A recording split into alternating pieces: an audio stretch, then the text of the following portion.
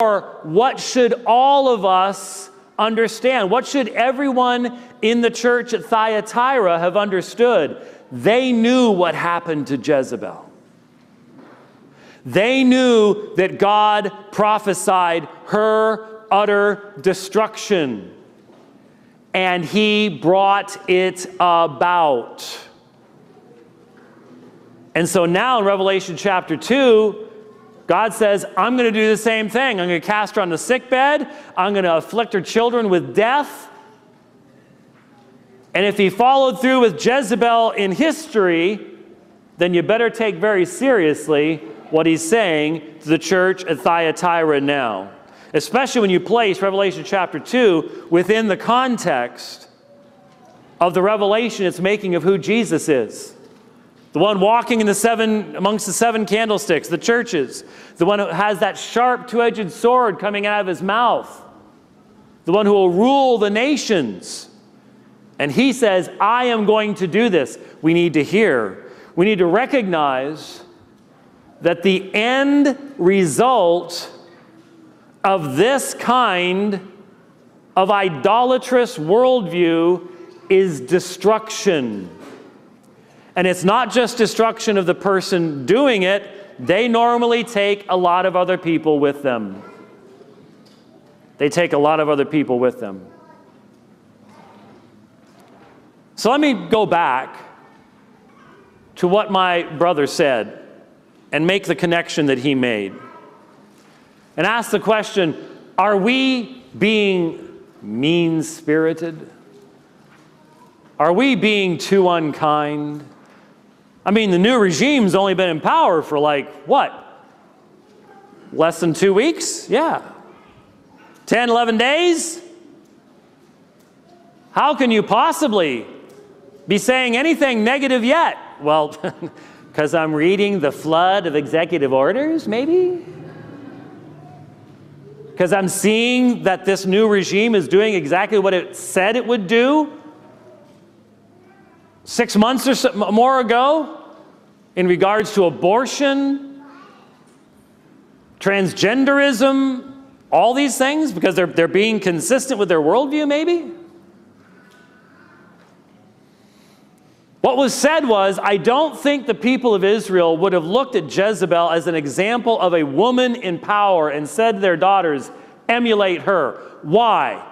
Because it doesn't matter if you're a woman, and it doesn't matter if you have power, if you are corrupt on the inside.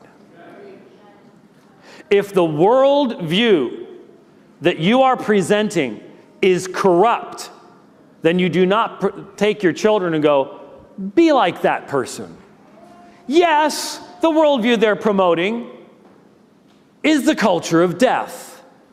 But, oh, they're so good at promoting it. And maybe you can be good at promoting something else someday. No, you don't do that. I honestly think, I don't know where this is coming from. I obviously have theories, but it's difficult for me to fully imagine this. But I'm hearing so many men who 5 years ago, 10 years ago, I wouldn't have even hesitated to see this person as a brother in Christ. And yet, where is this hesitation coming from? To boldly, openly, fairly, and biblically say to the world around us, the culture of death is evil and must be repented of. Holding to that cultural perspective will bring you death, not life. And not just for you, but for all those around you. Why? How can there be a hesitation? For any father, for any husband, to look to the commitment of the current regime, to press through, to ram through the legislative process in this nation, the Abomination Act, They call it the Equality Act. I think we need to describe it for what it is.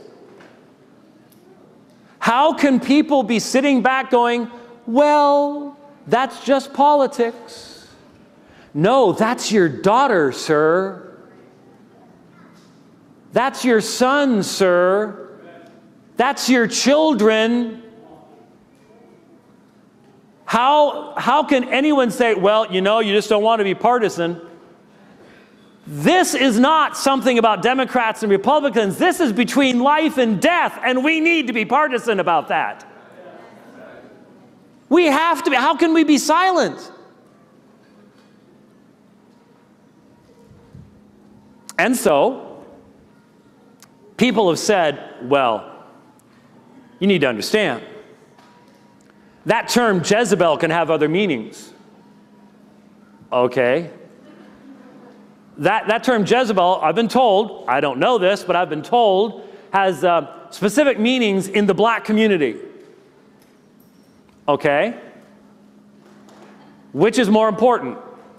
Jesus' interpretation of who Jezebel was, or an interpretation of any community 2,000 years later? And what was Pastor Buck talking about? What are we talking about when we try to wake people up and say, listen, there is no neutrality in these things. If you have an entire governmental structure that stands up and says, we may have once believed that these rights were given to us by God, but we don't believe any of that anymore. We don't believe there's any God. We don't believe there is any law above that of the state. And we are going to say that we now get to define what marriage is, and we get to define what humanity is. And if we want to promote the idea that one day you can be a male, and the next day you can be a female, and the third day you can be a combination of something, free spirit, two tribe, I don't know, I can't even keep up with them.